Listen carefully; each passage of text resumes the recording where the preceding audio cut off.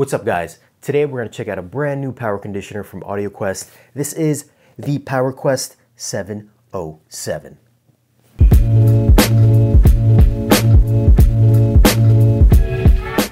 So shout out to Audioquest for sending this over for me to review. Thank you guys.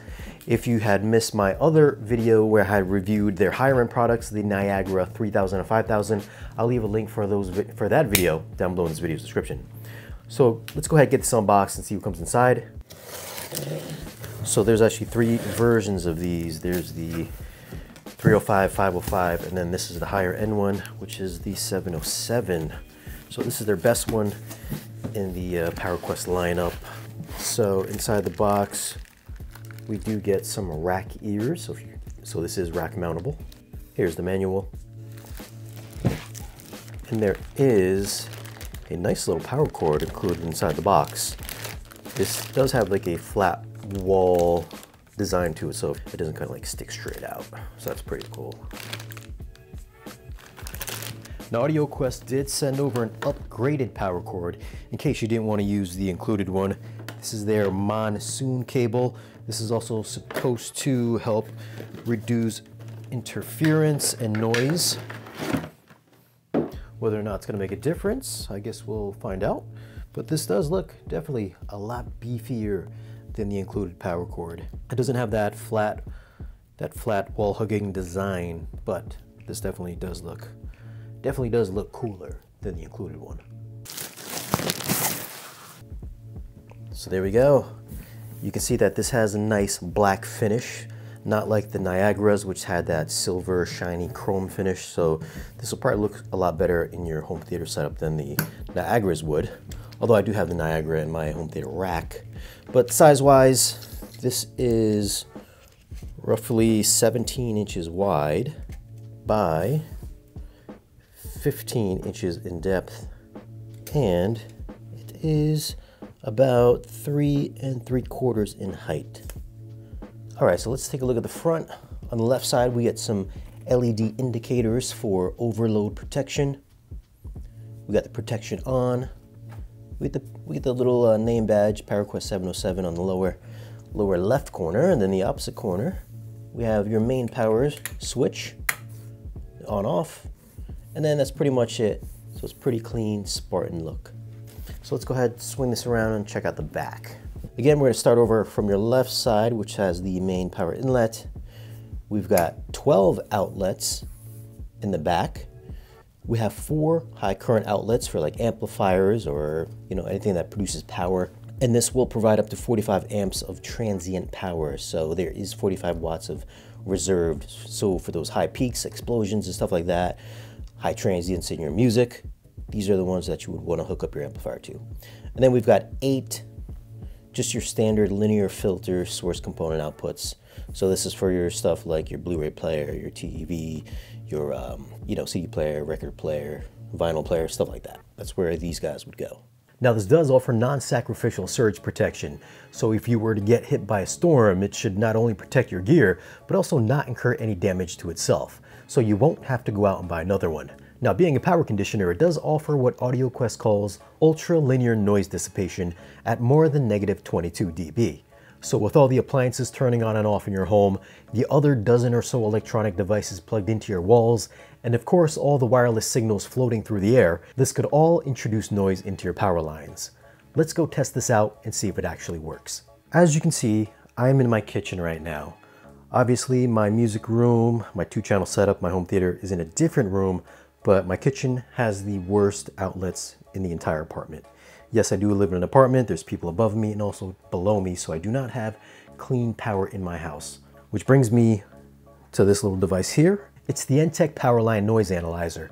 This is capable of monitoring and measuring the radio frequency noise ranging from 300 kilohertz up to 700K. The device's speaker projects the amplified demodulated AM/FM noise present on the power line. And if we go ahead, turn this thing on, it's plugged into the outlet back there. So right now we've got this on 0. As we turn it up, the sensitivity on this little gadget.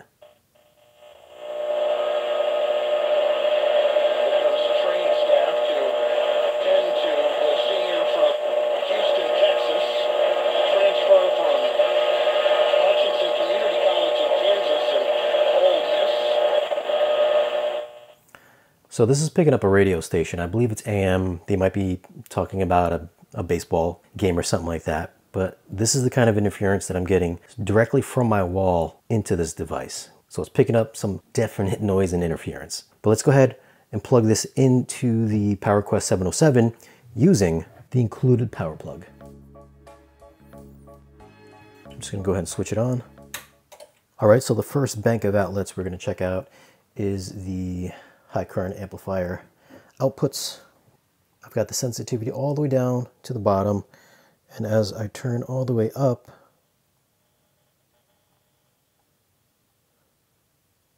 I mean, you can barely hear anything coming out of the built-in speaker on this device. It is at a 0.7, so this is using the included power cord. So it's fluctuating between 0.6, 0.7, right? Let's move over to the second bank of outlets. All right, I got the sensitivity all the way down, and as I turn this up,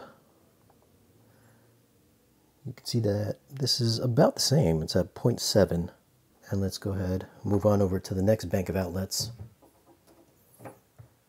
Turn the sensitivity all the way up. So this one looks like it's a little bit noisier. It's at 1.0. So that's still a lot better than what it was coming directly from the wall. So now let's go ahead and swap out the power cable, and we'll see if the more expensive cable actually makes a difference or not. I mean, I've never really tested power cables before, so this is gonna be first. We're gonna check out the last bank that we just tried with the included power cable. I'm gonna turn up the sensitivity. It's at 0.2. And as you can see, this is at a 0.6, whereas the included power cable, it was about a 1.0 if I'm not mistaken. So the Monsoon cable definitely does make a difference. Let's move this on over to the other two banks. All right, we are at a 0.2. Let's turn this up. And we are at a 0.2. So I believe that the original cable was at a 0.7. This is at a 0.2. Let's move this on over to the high current outlets. Okay, we're at a 0.2. I'm going to turn up the sensitivity. And we are at a 0.4, whereas on the original cable, it was at a 0.7. Clearly, using the PowerQuest 707 made a huge difference from what was coming out of my wall. And yes, I was skeptical, but the power cable also made a difference. It was small, but there was a definite change in noise. And if you go back to my original review of the 3000 and 5000, I got the same experience with this one. With music, especially with acoustic music with no artificial instruments, it's got a very clean, dark background where the instruments just come out of nowhere and the dynamics are clean. This, of course, will depend on your equipment, and hey, maybe you have cleaner power in your home than I do, so I'm not saying that this is going to benefit everyone that tries it out. At the time of this video, the PowerQuest 707 is selling for $12.99. If you're a believer in snake oil, then this product is never going to work for you.